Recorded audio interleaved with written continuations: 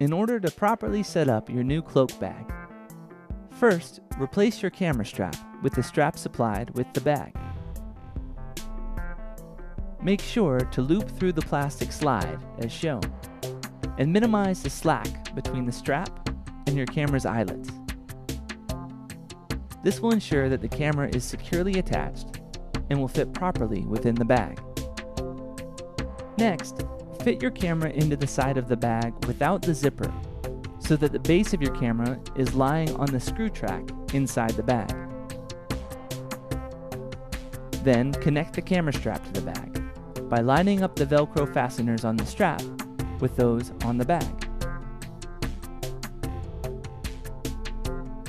Turn the bag over and insert the screw into your camera's tripod mount using a coin, a credit card, a screwdriver, or your fingernail.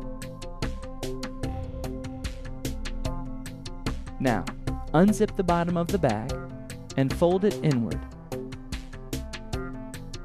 You can adjust the length of the bag by continuing to fold it in on itself, securing it with the inner Velcro fasteners.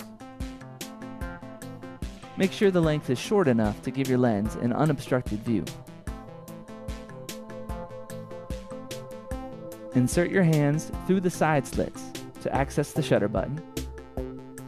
Flip the top flap to access your camera controls, and unzip the side zipper to access your lens for manual control. Now you're all ready to start shooting.